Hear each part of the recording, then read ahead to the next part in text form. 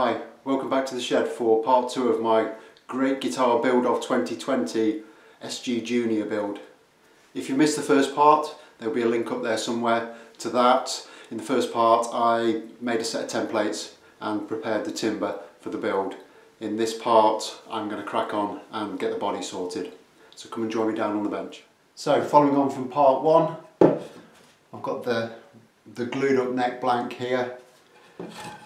I'm looking at this, I think I might actually be able to squeeze 2 necks out of this. I'll have to do some measuring and see. It'd be nice if I could. But I'm going to put that to one side now. I'm not going to work on that today. Because what we have here is the body blank. As you can see, 3 bits of sapele glued together. So they are pretty straight. Get a rule on there. They're not perfectly level, but they're not too bad at all. So I'm going to quickly run a plane over this, both sides, get it flattened off, clean it up a little bit, and then we can start to make it look a little bit more like a guitar body.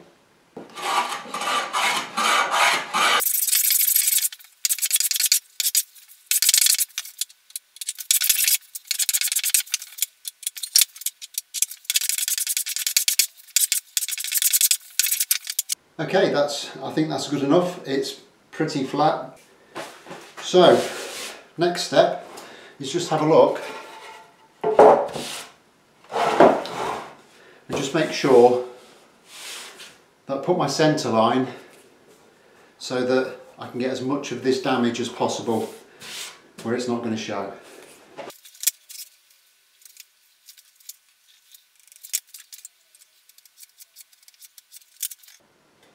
Right, there's my centre line. We need to now find some way of attaching the template. We'll draw the outline on and we'll get it cut out. Now I could attach this in a number of ways, double-sided tape, etc. In the first instance I'm going to just put a couple of screws through, one into the pickup cavity and one into the neck pocket. The reason I'm going to do it that way is so that if I need to take it off and put it back on again in the same position a number of times, the screw holes will locate it. You're less likely to be able to do that if you're using double-sided tape or another method like that.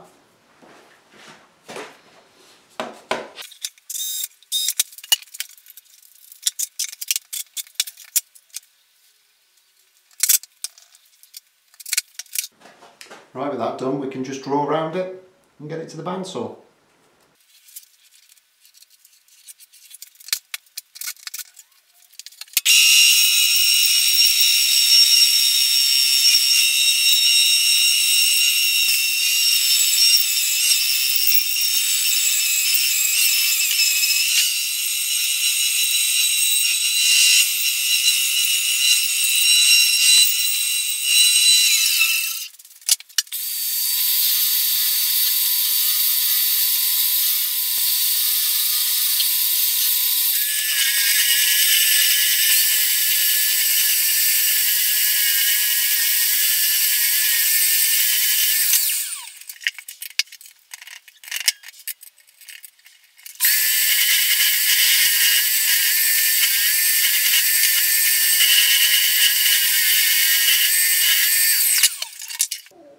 Right, so there it is, roughly to shape.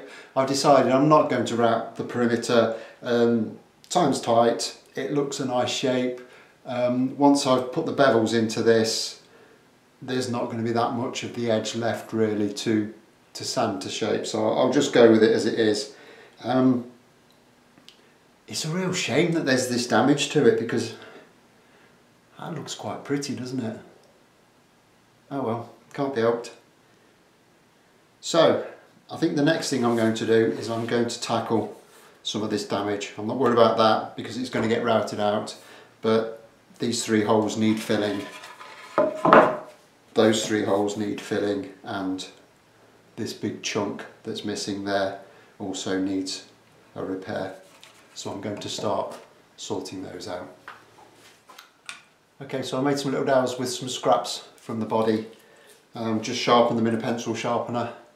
And I'm just going to glue them into these little holes.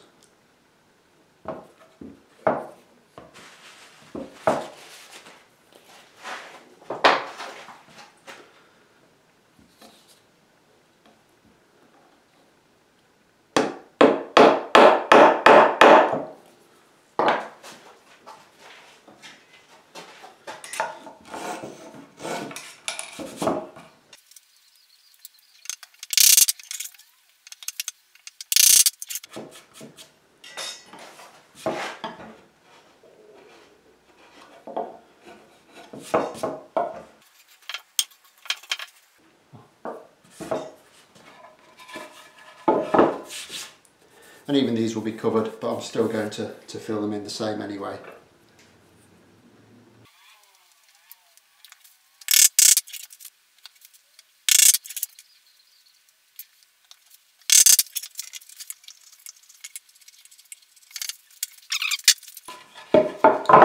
Which just leaves this monstrosity.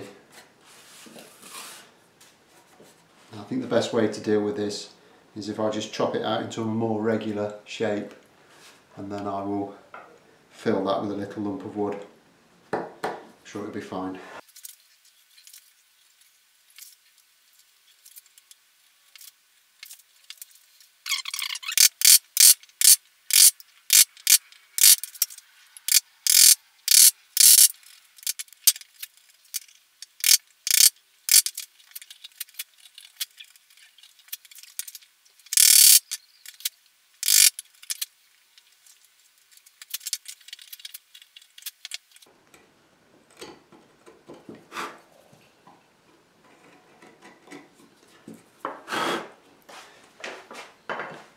It's just started to split out ever so slightly on that edge, so I'm just going to get a little bit of super glue in that before we go any further. Now I'm pretty sure a lot of this is going to get cut away when I put the bevels onto this, so it's not massively important that it's an absolutely flawless job at this stage. So now I'm just going to go about cutting a little patch of mahogany to go in there. So I've cut a little patch of wood. It's still ever so slightly too big to go in there. So instead of sanding it down, I'm just going to use this little hammer and compress some of the fibres on the edges so that it will then fit. And then what will happen when I glue it in, the moisture from the glue will make those fibres expand and it will fill that gap really nicely.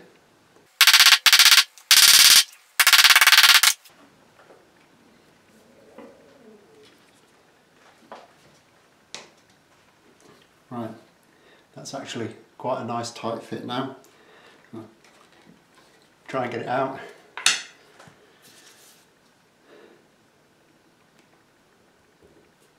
Plenty of glue on this occasion.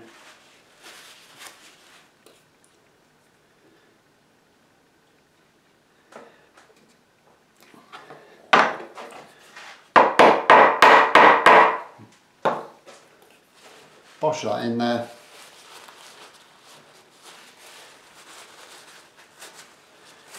Clean the glue up.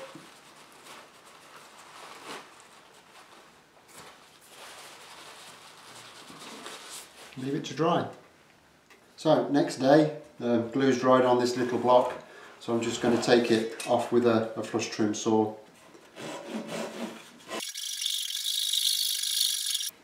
Now I'm just going to plane that smooth.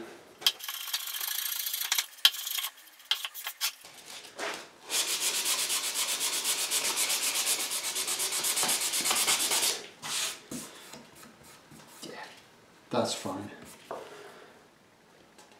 So I've done a few bits off camera just to get this moving along a little bit. I've drilled some holes through the main body template that locate the control pots and the output jack.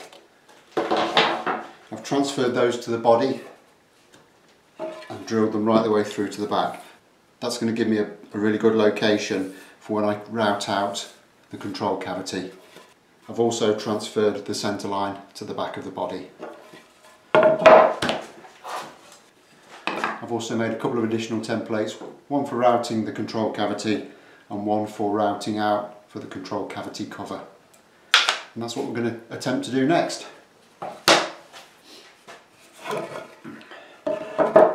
So to start off with, I'm going to locate the template for the control cavity route.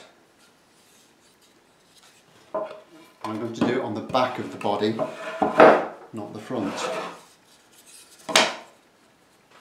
Okay, so I'm simply going to mark that out with a pencil.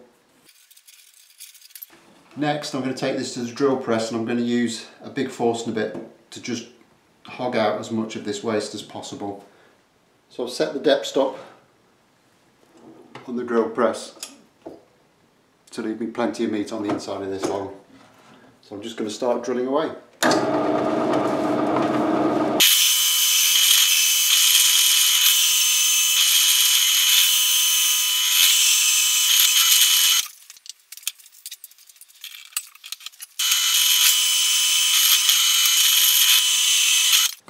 So the bulk of the waste is out of the way now. I'm simply going to attach this template using masking tape and super glue, and we'll get the router on it and get that cleaned up.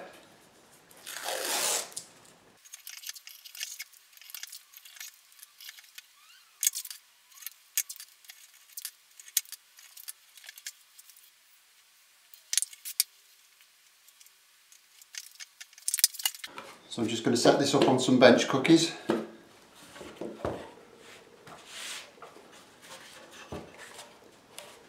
I'm just going to use a small laminate trimmer to trim this out.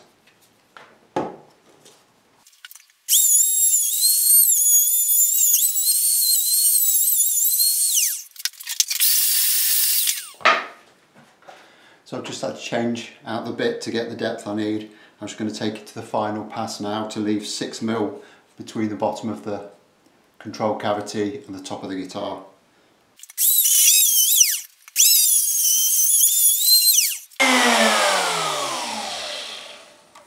Okay, moment of truth.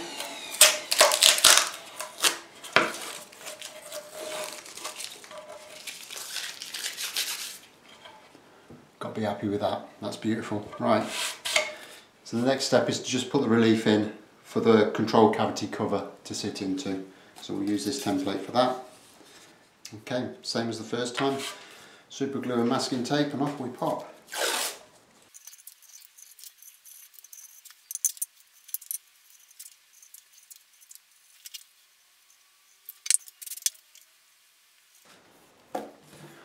Okay, so I've swapped her out a bit again. The easiest way to set this up is just to place your cover material onto the template, zero you out of it from there.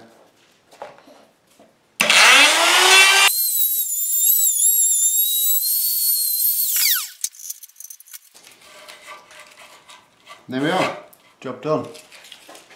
Next job is to cut out the neck pocket. My drawings are telling me it's 33mm wide by 26mm deep. So to do that, I've cut some little bits of MDF to make a template up with. The first one I've made, it's just slightly under 33mm, so it's about 32.8, but it's consistent right the way along its length. And I've also marked on a centre line. So I'm going to put that onto the centre line of the guitar and fasten it down. And then I've cut two more bits that I can fasten next to it, and that will give me something to run my router in to cut out the pocket.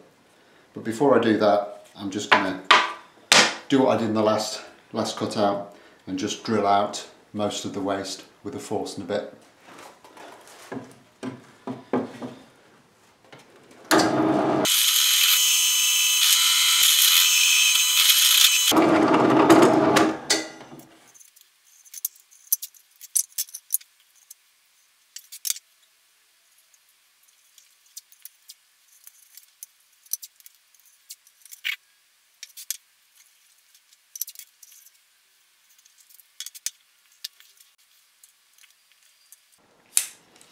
Yeah, that's great.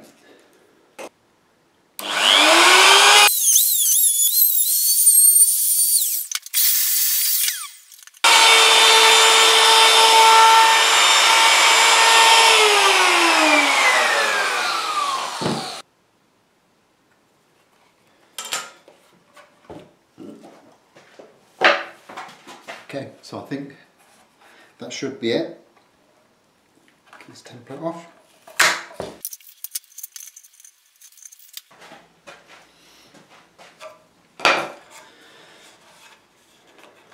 Okay, and there it is, there's the neck pocket done.